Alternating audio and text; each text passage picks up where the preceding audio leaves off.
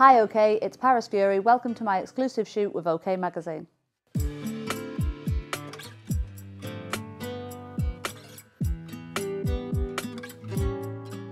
I feel really good. The new baby's come along and he's just a week old today, and yeah, I'm just on cloud 9 right now. I had a birthing plan. It went to plan. Usually does with my pregnancies, but yeah, it went to plan. A few little hiccups at the end, a few little traumas as usual in a birth, but yeah, he's here and we're happy and healthy.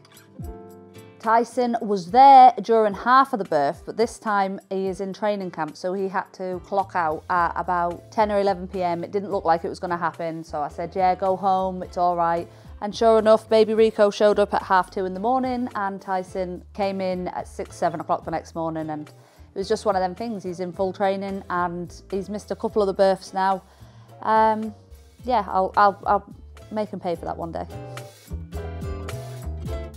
We called him Prince Rico Paris Fury, that's his full title, and we named him, mainly he'll be called Rico, and it's after Tyson's cousin who got murdered last year. It was a bit of a sentiment to him, and yeah, also I like the name. All my kids has got unusual names, and I like the name Rico. Yeah, good strong name, and he's named after his mum as well, because Tyson said that'll be the last one. I don't know if it will. The reason he's called Prince is all the boys are called Prince. We've got Prince, Tyson, Adonis, and now Rico, but they've all got the first name of Prince, so his first name is Prince, Rico, Paris, Fury. It's really cool and it's really awesome until the dentist or the doctor calls up and says, can we talk about Prince please? And I go, which one? And they literally look and it just says Prince Fury, and I'm like, give me the date of birth, let me try and remember which one you mean.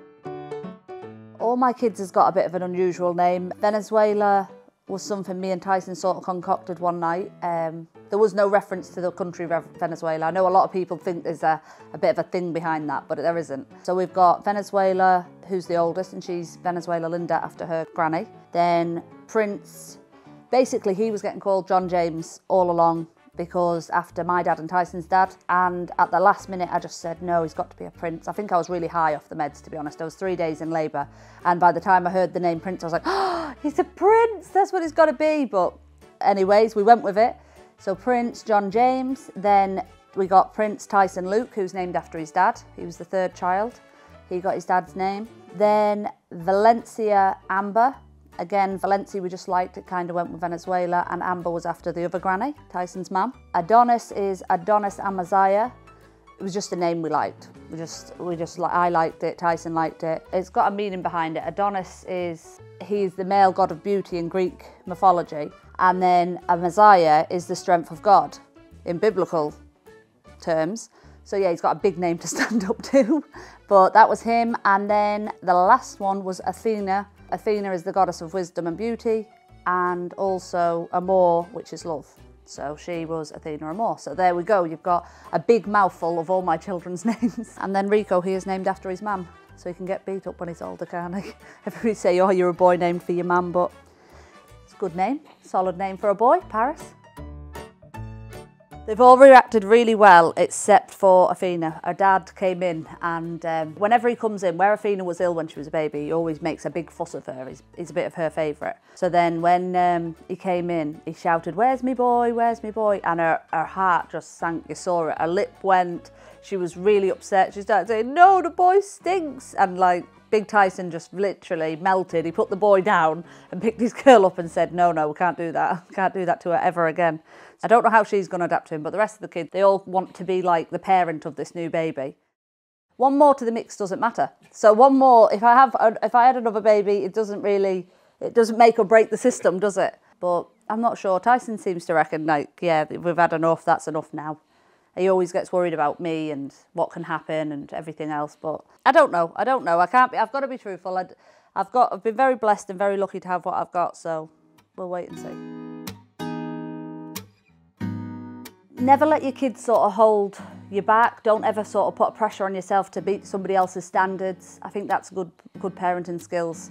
And I think just take it a day at a time when you're a new parent, you know, when you've just got that first baby and you don't quite know what to do. It's just take it in your stride and don't compare yourself to other people. But another thing is, don't let it hold you back. Don't let it be the be all and end all, babies times this, that. I mean, I always believe having your baby bag packed. Make sure you've got bottles, milk, nappies, change of outfit, all in the bottom of the baby bag, and go out whenever you want to. Don't make a big deal of it. So I think for a newborn parenting, that's quite a good tip. And for older parenting, I have no idea what to do with teenagers.